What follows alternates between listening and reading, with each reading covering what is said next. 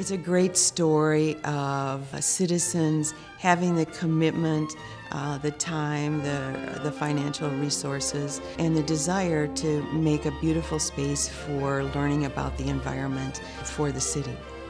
The Ecology Center is the heart of the environmental movement in the city of Evanston. And the idea that it's 40 years old and we're celebrating its anniversary is fascinating to me because Evanstonians were ahead of the curve on concern about the environment.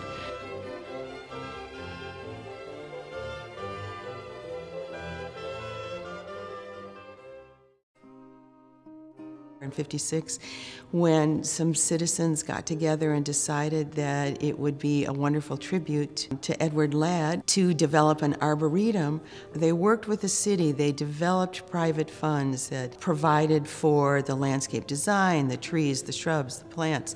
This idea of having open space and having nature within the city limits was a big focus for the Ecology Center.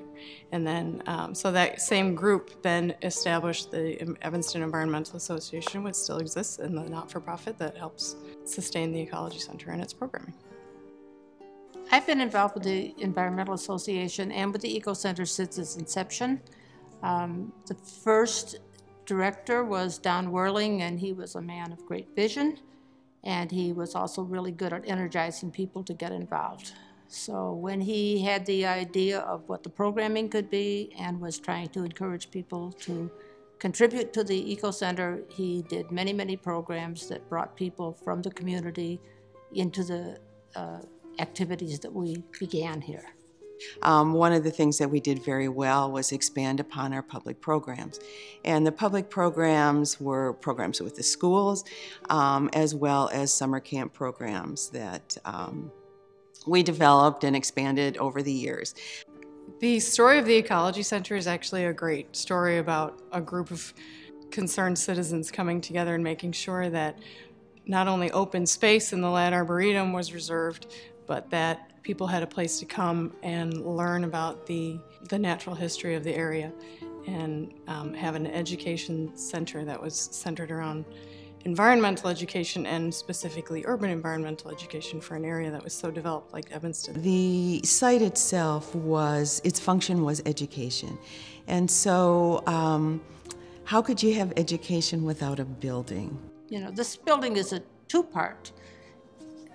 It was built in the first section first, and then later when it was clear that we needed more opportunities for expansion and there was a greater call for a location for having larger groups of people, then the EEA board together created the energy and raised the funds to put the new addition on. While it's benefited citizens, it's because of citizens that it's here. This is an example of the people in the city of Evanston doing a wonderful thing for the city. I think the Evanston Ecology Center is very important to the city of Evanston because the Ecology Center is free. You don't have to belong to it in order to come into it. And there is space here for wonderful exhibits and for kids to participate in all kinds of programs. We found that Evanston was a wonderful community with very caring parents who wanted environmental experiences for their children. So as a result, as we thought of more programs for more age groups, we found that we increased the number of school programs we did, but we really increased the number of children who were involved in our camp programs. Seeing this as a teaching institution for kids in the area was just wonderful because it expanded their vision about what's out here in the natural world. And we do have a lot of urban wildlife here. The Arboretum has been a great source for knowledge about trees, and the libraries here at the Ecology Center have also been a wonderful resource. There are different aspects of what's offered here that's appealing. The fact that the center is very diverse in its offerings, I think really helps to give people a place where they can have an experience.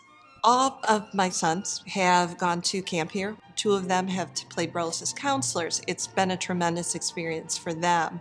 I think one of the biggest attractions for kids here is the critters. We could say animals, but somehow critters just works here. I really just like looking at the animals, but I also like being able to take them out and help them and feed them. I put water in a tarantula's cage. How many people can say that they've done that? The Ecology Center makes an instant connection with kids. To be outside is really a privilege these days, and here they're understanding why it's important to appreciate nature. It was really kind of fun for city kids to get a view of the canal, maybe see a deer, see some interesting birds. Here at the Ecology Center, there is something that is of interest for everyone that has come through here. Lots of kids have birthday parties here because they choose to, they ask to, and I think that we are teaching a younger generation about the importance of the environment and sustainability. You know, it makes people think about how we deal with the environment. That has to do with water issues, it has to do with trash disposition, it has to do with recycling, and of course the natural world. And I think it's really important to keep that in people's consciousness. The Ecology Center is important to Evanston because it's a unique place. And I think it shows how close nature and urban environment can live together.